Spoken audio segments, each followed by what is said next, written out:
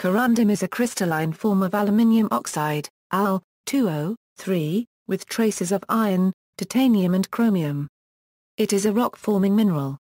It is one of the naturally transparent materials, but can have different colors when impurities are present.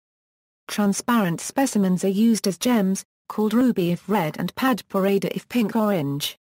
All other colors are called sapphire, for example, green sapphire for a green specimen. The name corundum is derived from Tamil word kuruvindam or Sanskrit word kuruvinda meaning ruby. Because of corundum's hardness, it can scratch almost every other mineral. It is commonly used as an abrasive on everything from sandpaper to large machines used in machining metals, plastics, and wood. Some emery is a mix of corundum and other substances, and the mix is less abrasive, with an average Mohs hardness of 8.0. In addition to its hardness, corundum is unusual for its density of 4.02 grams per centimeter 3, which is very high for a transparent mineral composed of the low atomic mass elements aluminium and oxygen. Geology and occurrence. Corundum occurs as a mineral in mica schist, gneiss, and some marbles in metamorphic terranes. It also occurs in low silica igneous syenite and nepheline syenite intrusives. Other occurrences are as masses adjacent to ultramafic intrusives, associated with lamprophire dikes and as large crystals in pegmatites. It commonly occurs as a detrital mineral in stream and beach sands because of its hardness and resistance to weathering. The largest documented single crystal of corundum measured about 65 A, 40 A, 40 cm, and weighed 152 kg. The record has since been surpassed by certain synthetic boules. Corundum for abrasives is mined in Zimbabwe, Russia, Sri Lanka and India.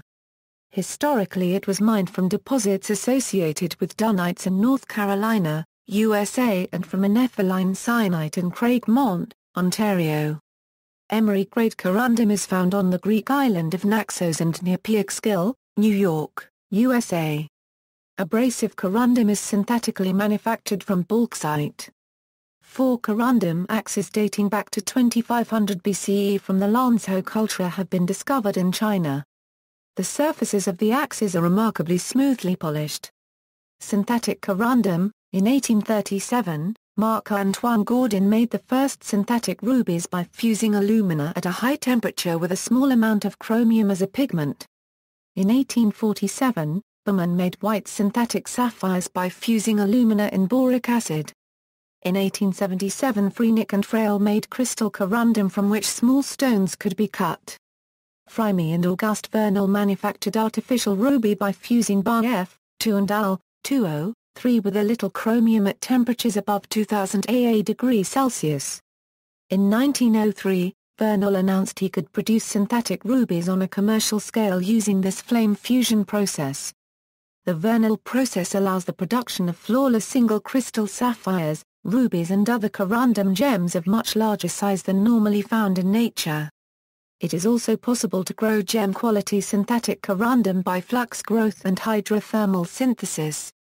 Because of the simplicity of the methods involved in corundum synthesis, large quantities of these crystals have become available on the market, causing a significant reduction of price in recent years.